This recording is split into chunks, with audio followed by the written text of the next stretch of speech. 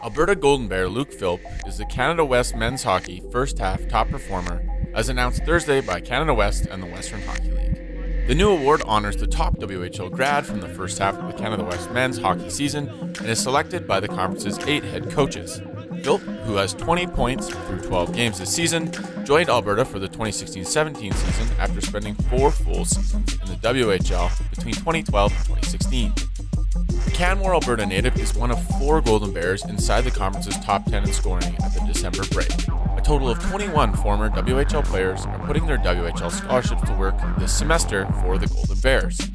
This season, WHL clubs will contribute in excess of $2.6 million to WHL graduates using the WHL scholarship. To find out more about the WHL scholarship, visit whl.ca/WHL